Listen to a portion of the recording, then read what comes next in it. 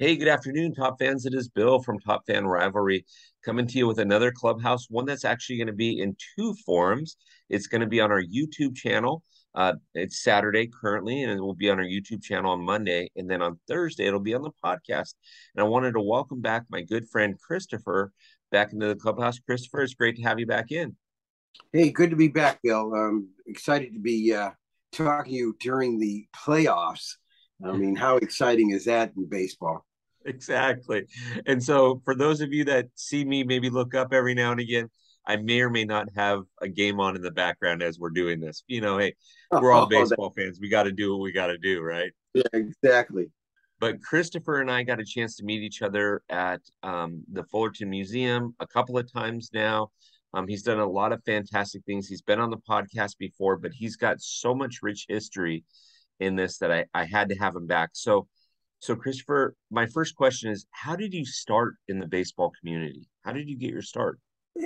Yeah, because I'm a native San Diegan. I went to public school, got into drawing when I was about 15. Um, Took commercial art classes in my junior and senior year in high school, and I grew up in a family of five boys, and sports was a big part of what we did. Had a lot of kids on the block there in Pacific Beach, a little small community, which isn't small anymore. No. But we would play a lot of games, especially during the summer. And baseball was the big one. There was an occasional ball that went astray and broke somebody's window, and we got together and we collected the money. So you know, but it was that kind of fair play competitiveness Mhm. that we then tied it in with uh, watching and supporting teams. In our case, it was the PCL Padres. Um, and of course, we had the Dodgers, up the road, and um, that was a big thrill. But growing up, I got to tell you, Bill, every Saturday we hurried to get our yard work completed, our chores, so we could sit down and watch the Yankees play some other team. And Dizzy Dean and Pee Wee Reese were the commentators, and it was a great way to grow up and learn the game because both those guys played the game. And Dizzy was the stories he told were just hysterical. So Yeah. it was moving into that uh, mindset, with that mindset moving into opportunities.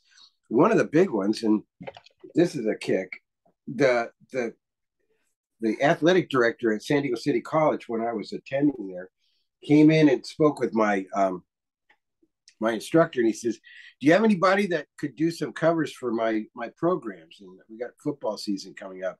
He says, "Yeah, I got this kid. He really likes sports." And so this was the cover for their program for the season. It's a charcoal drawing on illustration board. I used Calvin Hill of the I think it was on Sports Illustrated cover for the Cowboys, and changed the helmet around so that it met up with the college team. But getting that kind of a little leg up Yep. early on in my career was just great. And then, boy, I tell you what, the big break really came in '77, and I was attending San Diego State, went into their sports information office, and I asked them, I said, do you guys need to use anything for your football programs? I could do artwork. He said, no, we use photographs, but let me call up a buddy of mine. Got off the phone, gave me a slip of paper with a couple of names on it and the phone number. And it was Jim Weigel and Mike Ryan at the Padres. And that right there was really the tipping point.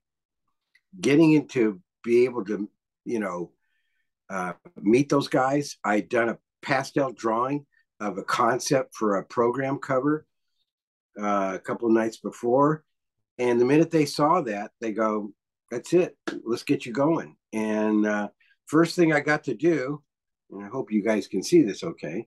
This was their media guide cover. And That's so gorgeous.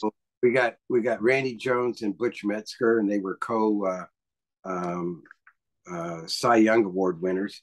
And that same year, this I sometimes don't like showing this because it's for me it's so bad. But this was early on. That was the cover for the program for the whole season.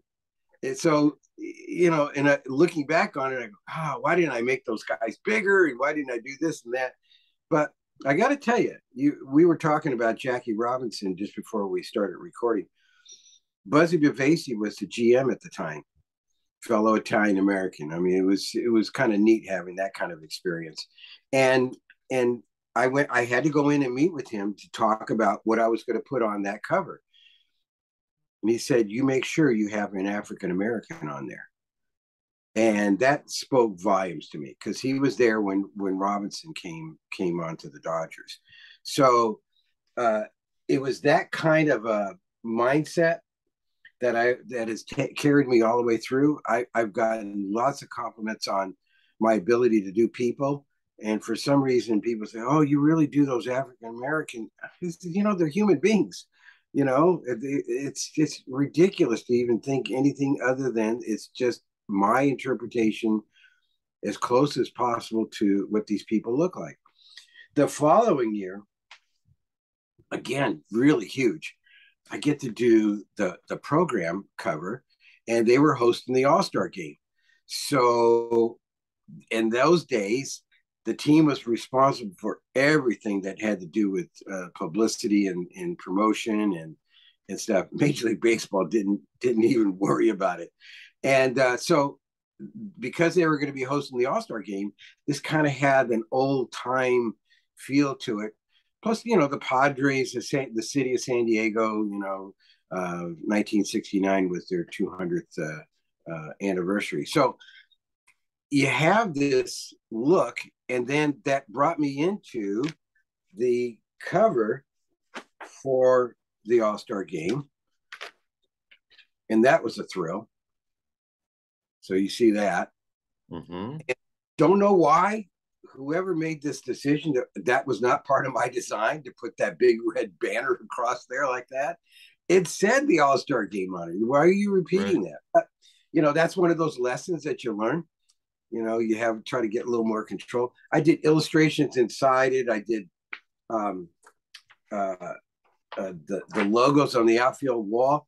And then, Bill, I got this request to do Mr. Kroc, who owned the Padres at the time.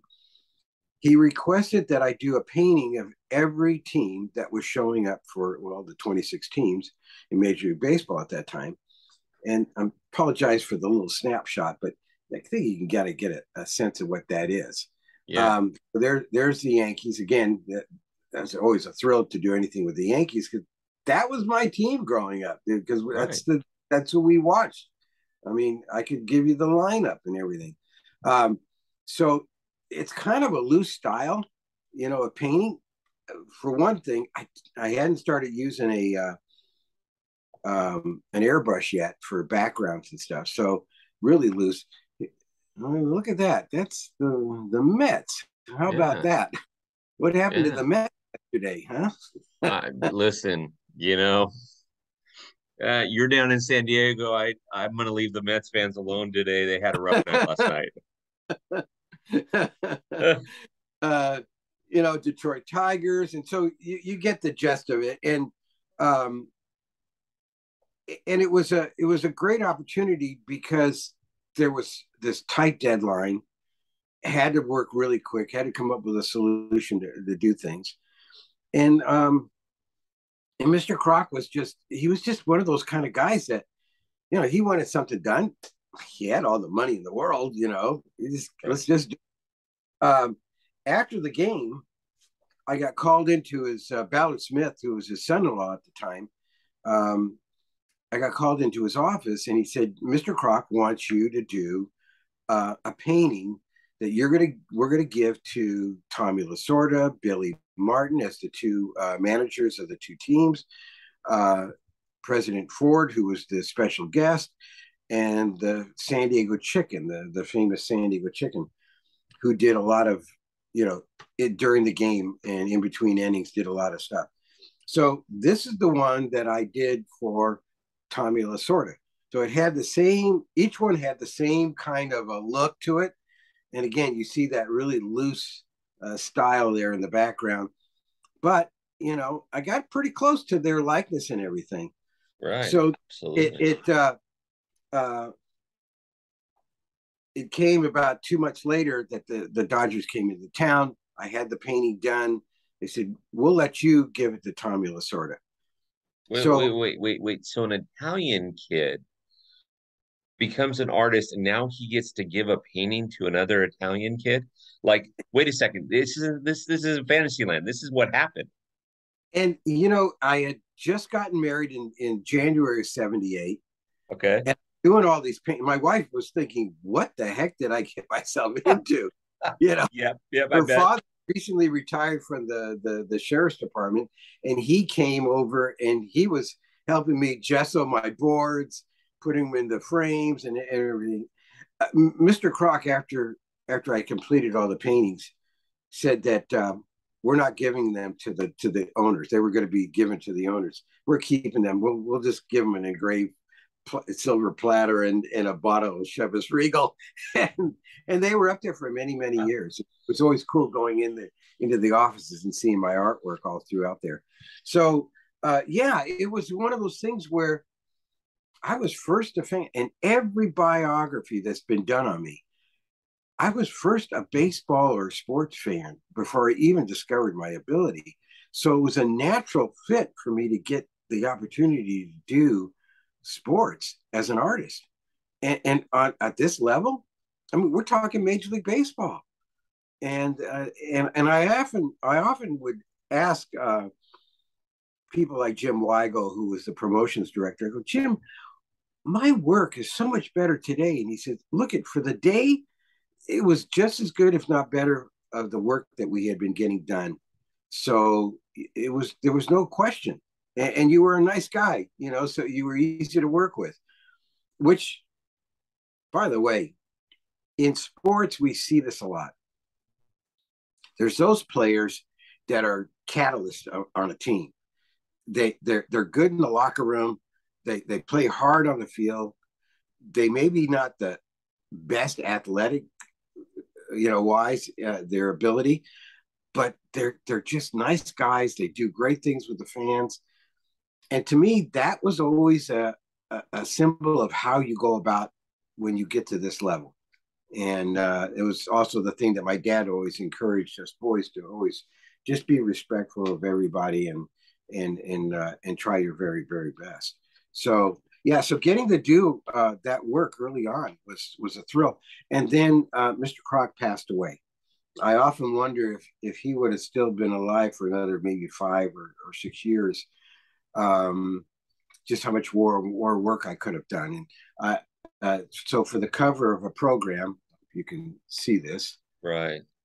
This painting was then put on the program for a whole season in 1984, and of course the next year, '85, they get into the World Series, and Well, they get into the World Series in '84.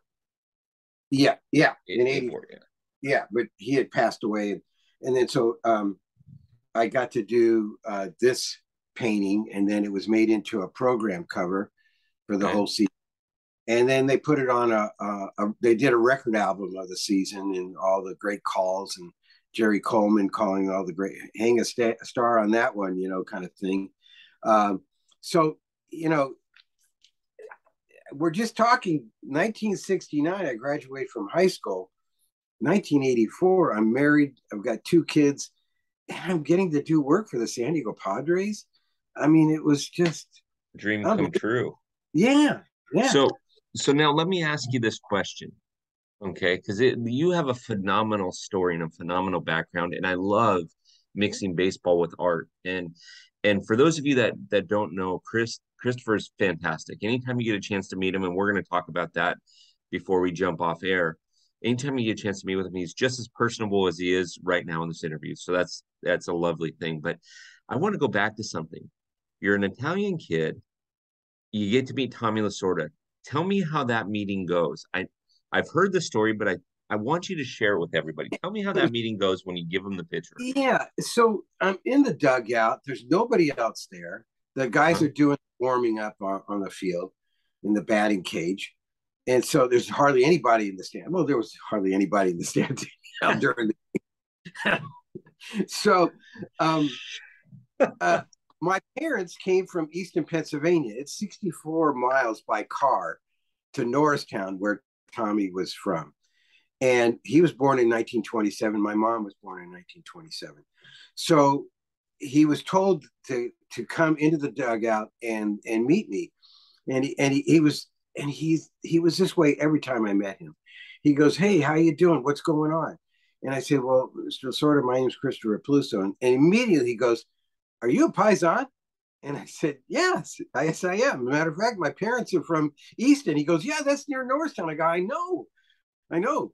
And and all four of my parents came from Italy, and so he immediately, it was just like this instant connection, Bill, Okay. that here was this fellow Italian American, and I was going to be giving him something that, you know, albeit it was a gift from Mr. Kroc, but when he looked at it, he said, "Well, you tell Mr. Kroc that I appreciate this, but I appreciate it more that it was done by a fellow Italian American." And I got to tell you, Bill, it's a story that I don't mind telling over and over again, because my heritage was always an important part of my growing up. My dad always pointed out those Italian Americans that were in sports, even horse racing, like Eddie Arcaro. And we had Yogi Berra, like I said, going back to the 60s, watching Yogi Berra. I didn't get to see Joe DiMaggio, but my mom used to listen growing up there in Pennsylvania. She used to listen to the Yankee games. And she always loved the fact that Joe DiMaggio got all these hits, you know. And years later, my mom was 5'0", 100 and nothing, and they're at a golf tournament here in San Diego, the San Diego Open, and they had the pro am, and so Joe DiMaggio is playing in the pro am, and my mom sees, and there's a picture that my dad didn't have time to go run up to. My mom made a beeline running all over to Joe DiMaggio, and she's telling him a story about listening to the radio and listening to him play. I end up marrying a girl whose grandfather and his cousin, his dad were first cousins in the same little town in Sicily. So my wife is related to Joe DiMaggio, and then to get to do him was just a thrill. Yeah, So yeah, it was just a thing that was just great to have at that young age. 1978, I just got married, 26 years old. And this guy who's a big, manager of the Dodgers. And he's telling me he likes my work. Fast forward a number of years, and I see this photograph of him in the office at Dodger Stadium, right behind his desk. I mean, literally right up behind his desk. There's the painting framed up behind him. And it was there for many years. Yes. Those are the stories that you'll never forget, and those are the stories that make the love of the game even more powerful, right? I mean, I know we're into October baseball, and I know everybody's fighting for a ring and everybody's excited and everything, but when it comes down to it, it's a little boy or a little girl meeting their celebrity person that they see, and it's phenomenal. And I bet you if I bet you still remember the smells of the dugout and things like that. Just meeting him and having that conversation, I bet you'll never forget. No, no, and you're talking about as kids we collected the cards, Mm-hmm. and there's absolutely unbelievable memories that if I was ever to smell the bubble gum that came out of those Topps cards, unfortunately we were like those, we had bicycles, mom had clothespins, and you found those things on your bike so you could sound like a motorcycle, and Roberto Clemente and Mickey, they got destroyed on the spokes. But my son, as he was starting to grow up and I got him collecting the cards, and funny you should mention about meeting your idol. I mean, I was getting a chance to do Nolan Ryan a couple of times early on in my career, and I had to meet with him at the Astros team hotel, and went to his room, and he answers the door in these slacks and nicely, ironed shirt and everything, good looking shoes. And I'm going, man, is this what it means to be a professional ball player? Look at those clothes. He looks sharp. And my son had a Nolan Ryan card in his pocket, but I'd always taught him that when he meets somebody, he extends his hand and shakes their hand. And he had to be only about 7 or 8 years old. And so Nolan was just so gracious. He goes, well, Michael, it's nice to meet you. And he noticed he had his hand in his pocket. And he goes, you got something in there for me? He pulls out the card, and he said, would you like me to sign that? And he says, shaking his head, yes. And my son sent me the picture of the card just the other day. He says, if you ever tell that story, you tell him I still have that card. There you go. There you go. I love it. I love it. So, Christopher, this has been phenomenal, and we'll get you back on again. But what I want Top Fan Rivalry followers to know is, where do we go? You've got phenomenal art. So, A, where do we go to pick up some of your art if we wanted to purchase some baseball art? And then B, do you have anything that you're doing between now and the end of the year where you're at an event or something where people can come see you? Yeah, exactly. So, the neat thing is that I have things like the Legends magazine that I did covers for, Right. and people collected them, and I know they still have them.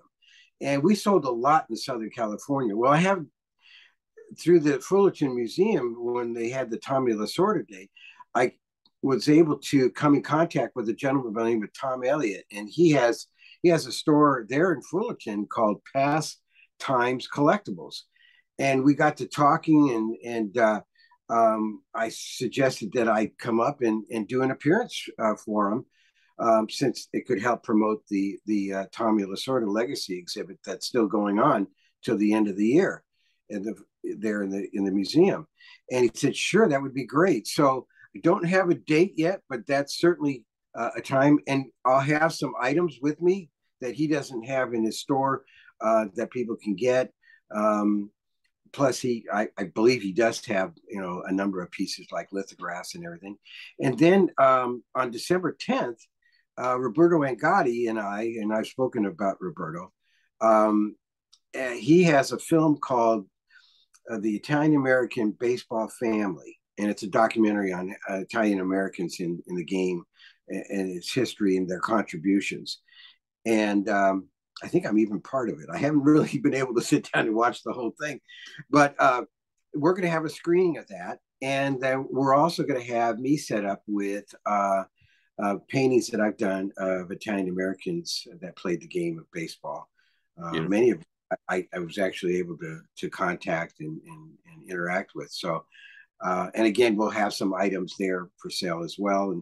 And people can always contact me on my Instagram, which I think you have linked. And if I don't have it, then I can get you to people that do. Christopher has done some fantastic art. For those of you, if you were at the Lasorda event, I bought a number of pieces of his Lasorda thing that he did, and I shipped them to some top fans, and it was phenomenal. But Christopher, I appreciate you being on. When you have those dates, let me know, and I'll be happy to put them up on our Twitter and on our Instagram and let people know. Sure. And I'll definitely be out there to visit with you as well and be there. But we've definitely got to get you on again because you've got some great stories. Maybe we'll get your boy on to talk about Nolan Ryan too. Exactly. And his kids now are collecting cards, and they get really excited about showing me their new cards. But let's, before we go, when you think about what you are about, the rivalry, and you can have that, you like this team, I like this team, but we're still friends. We like to kid one another and everything. That's what we need more in our society. um, Great. and it's so much fun to see.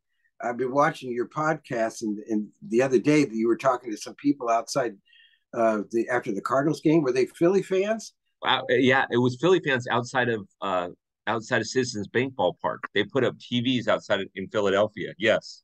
Oh, Yes, yes, okay. yes. Oh, okay. That's what it was. Yeah.